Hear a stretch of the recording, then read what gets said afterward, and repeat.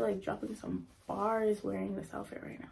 Tell that, be gentle. I'm trying to get a Willy Wonka special. I know I ain't no gentleman.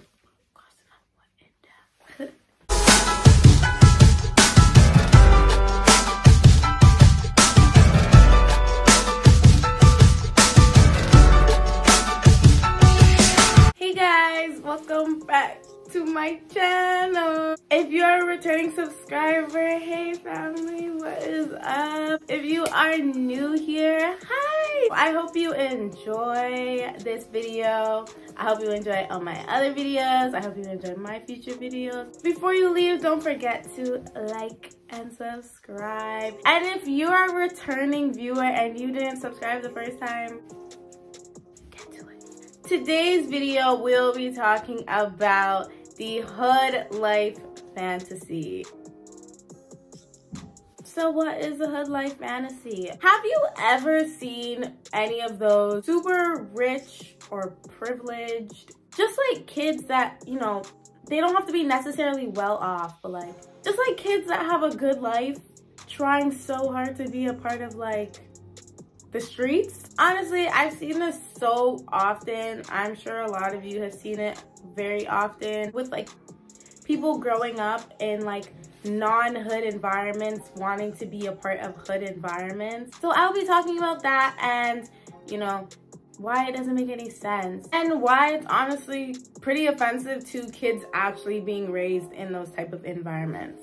If you grew up in a two-parent, middle-class, privileged household, why do you want to be living in the projects? It's really weird because people from those areas are like trying so hard to get out of those areas, while there are kids that are trying so hard to be a part of those areas. And the thing is like, you will never fully understand what it feels like to be a part of those areas. So putting on some black Air Forces, smoking weed, selling drugs, and hanging out in tellies is not gonna just automatically turn you into a hood baby. I'm sorry. I don't even understand why it's like some people's like fantasy to be a part of these freaking areas. Why? My sister used to live in a low income area. In those areas, especially in the predominantly black ones, you see a lot of stuff that a kid should not see. There would be SWAT a lot of the time. You see stabbings, shootings, people getting arrested a lot. Like, yeah, it's really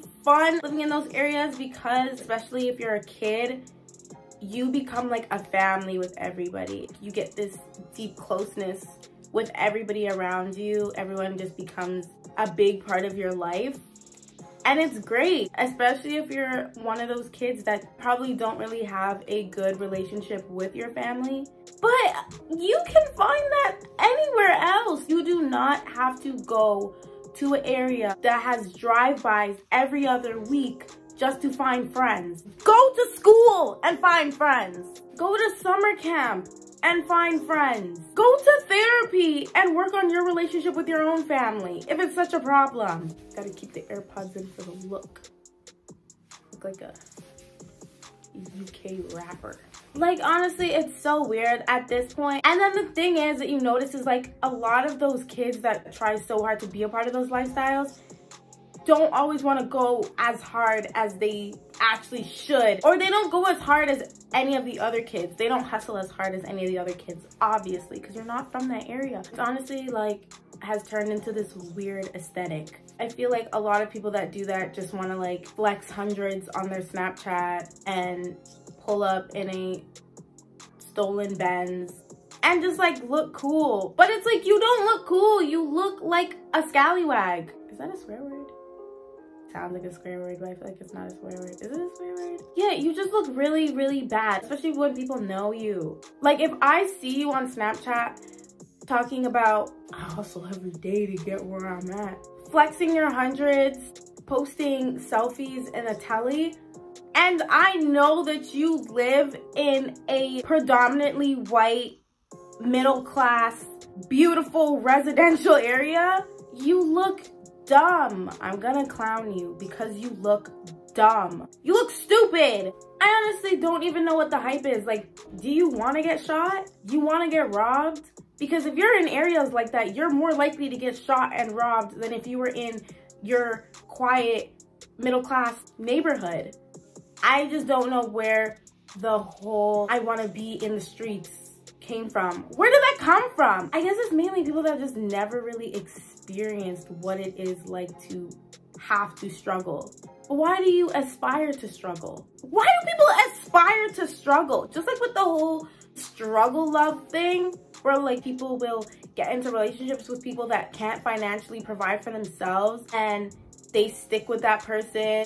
Why put yourself in a situation where you have to struggle is what I'm saying. Not saying you have to go for somebody with money, but going into a relationship with someone that cannot financially provide for themselves, especially when you're like in your 20s, 30s, it's so difficult. It's hard. I've seen it so much in my own family with a lot of the women in my family dating these bums. It's just these guys that are just so trash. And it's one thing where the person that is struggling is actually trying hard to not struggle. And it's another thing when they're sitting down every single day, not doing anything to better themselves. Why put yourself in that situation where someone else is now financially dependent on you and they're not your child? Moral of my story is stop begging for struggle. Nobody wants to be in struggle. While you're trying so hard to get into struggle, there's people out there trying to get out of the struggle. Now, I don't know what it is. You want to be a gangbanger? Do you think everybody in the hood becomes a rapper or something? You know, middle-class kids can become rappers as well. It just doesn't make any sense to me. And it's like so offensive. Like, why are you trying so hard to pretend to be like these kids? The reason why it's so offensive is because, yeah, you can dress like how they dress, you can do the things that they do, but you will never have the mentality that these kids out here have. Never.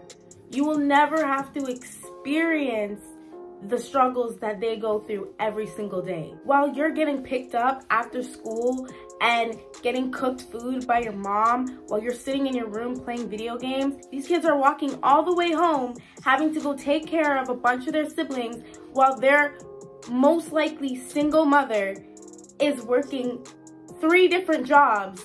It's like you'll never, ever, ever experience what they experience. So stop trying to pretend to be like them. It's freaking weird. Now back to what I said about you'll never have the mentality that they have. Let me explain it a bit further. So when I think about this, I think of like areas like hoods, government housing areas, like especially predominantly Black areas, poor white areas, and really poor indigenous reserves. These people grew up in this environment. These people's parents grew up in this environment. These people's parents grew up in this environment. They all have the same mentality. I forgot how I explained it the last time. Oh my God. Bro, I was literally practicing the script that I wrote in my head and I don't fucking remember it. Now, I ain't trying to put everybody into one category. I'm not trying to say all of the people from these areas have the same like little mentality. But this is just from my personal experience and just from the things that I have seen and from the people that I have spoken to about this stuff. When I say you'll never have this sort of mentality, this is what I mean. Let's say you live in a 2-parent household in a middle class, nice, diverse neighborhood. You've seen your parents go to school, go to college, graduate, get a job, or even a career. You've seen your grandparents do that. Your great-grandparents probably did that as well. So you've seen that this is basically the road you need to go on because that's what everybody else did. And you see that they're doing pretty successful. So that's the road that you're gonna go on.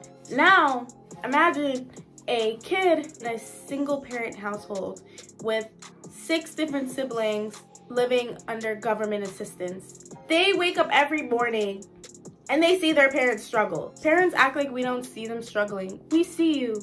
When everybody around you is struggling, when you see that there's like almost nobody making it out of the poor area that you had the disadvantage of being born into, you start losing faith. You start losing hope. You don't have that motivation that other kids have to want to try to make it out of these situations. And even if you do have the motivation to try to make it out of these situations, there are things that are holding you down, causing you to not be able to make it out of these situations. And when I say motivation, I don't mean like somebody behind you being like, you can do it, you can get out the projects, you can get out the hood. I mean like generational motivation, like seeing your parents going to school, graduating, becoming successful. That's the type of motivation that I'm talking about. Because kids like that, they already have the mentality that school equals future, school equals success. When you don't have that motivation, when you don't have that generational motivation, when you see that people before you have just struggled, you don't think studying your head off is important because you just don't have that motivation that other kids had the advantage of having. Just like on indigenous reserves, my mom has been to 2. Really, she was there for a year. You could literally feel the depression. You can feel the stress of having to wake up every single day and not know how to get out of these living arrangements that you have so unfortunately been born into. You can feel the pain that these people are feeling. And it's not that they're lazy and they can't get out of these situations, because there are many that can, but there are many that just aren't able to. 1, because of the lack of motivation, and 2, because this is basically all they know. When you grow up in these areas, this is almost all you know. You don't really know how to really adapt to other situations, or maybe you do. I'm sure people have the capability of adapting to other environments, but it's just like when you are so comfortable and so used to being in one situation, it's hard to adapt to another situation. So it's not like these people want to stay in these areas. It's not like these people want to wake up and struggle every single day. It's not like these kids that are not going to school don't want to go to school. Maybe they can't. So you trying so hard to be a part of the freaking hood, you praying to God, hoping that you're gonna die and reincarnate into a hood baby, it's not a good idea. It makes no sense because the struggle is not fun. Fearing for your life every single day is not fun. I'm pretty sure it's rappers that just make all of this shit seem fun. Like all these rappers talking about, I made it out the hood and and they have their grills and their gold chains and their this and their that. Yeah, a lot of them have the advantage of making out the hood, but they glamorize the hood so much to the point where people are like, yeah, this is how I get all that money. This is what I can do to make it. I want to be like Future. What the f you want to be like Future? Those are just our role models in this generation. That's why we're just like mental cases, because we don't have good role models. Or we do, but the bad role models are so in the limelight and they have the biggest mouths.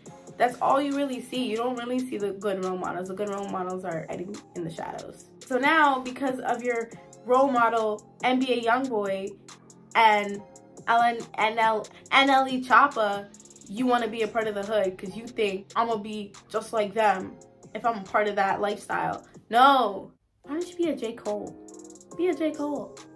Why don't you be a Jessie Reyes? Who's like a celebrity that was like rich before they became a celebrity? Be a Billie Eilish. Was Billie Eilish rich before she became famous? I don't know if she was rich, but I know she had a good life before. I think she had a good life before she became famous. So you don't always have to be a part of the hood to become these type of people, to get things that these people have. You can go to school, become successful, become a surgeon. Surgeons drive Benzes. Surgeons live in mansions. Surgeons have walk-in closets. You know, I want to be a social worker. And I didn't even know that social workers make as much money as they do until I saw one of my social workers that used to work at my old high school. She's living lavish because she's friends with my mom. So like I got to go to like her house. She's living lavish. I knew she was living lavish when she had her name written in her license plate. I don't know, bro. I was 13. Anytime I see people with like designer license plate, I just think they're well off. But yeah, you can still go to school and have all of those things. It's just, yeah, it might be harder work. Actually, it's not even harder work. It's just different types of hard work. Either fear for your life every day, potentially get shot or arrested, or maybe even killed, or study your ass off, spend all this money on freaking school. Freaking student loans, bro. Killing my insides. Put the pen to paper, or we don't even use pens and papers anymore. Put your finger to the keyboard and work your ass off. It's two types of hard work. You don't have to be a part of the hood baby lifestyle to achieve that. And the hard truth is, not everybody in those situations end up being a Future, or end up being 2 Chainz, or end up being NBA Youngboy, or end up being YBN Nahmir. Some of them end up shot and killed and arrested. Or some of them just end up struggling their whole lives, having a bunch of kids, their kids struggle their whole lives, they have kids, their kids struggle. It's just a cycle of mess. You don't need to be a part of that mess. If you live in a middle class area and your parents are doing good, thank them every single day. Stop taking everything for granted. Like, I know, I always feel like I'm living a shitty life, but I have a TV in my room, okay? Some kids have never watched TV in their lives. I feel grateful for that. You know what I noticed? Because like I had my eyes like open like for so long, and like I know people are probably gonna be like, ooh, her eyes are open so wide because she wants people to notice her contacts. Bro, the shit's just hurt. Cause like I squint a lot, but if I squint with contacts in, I can feel it on the top of my eyelid. So that's why my eyes are just like. But anyways, that was my video. I hope you guys liked listening to me talk about the hood lifestyle and why it's not glitz and glams, and it's not an aesthetic, and it's people's real lives, and we shouldn't turn it into some glamorous thing, because that's not what it is. But yeah. So yeah, I hope everybody loves my video. I hope everybody loves my previous video. I hope everybody loves my videos to come. Again, if you are new here, what's up? Don't forget to like, share, and subscribe.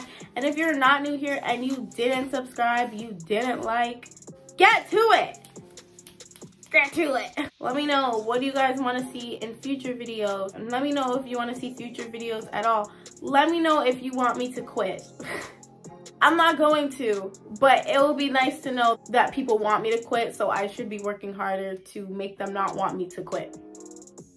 So thank you guys. I hope everybody has an amazing day. And class dismissed.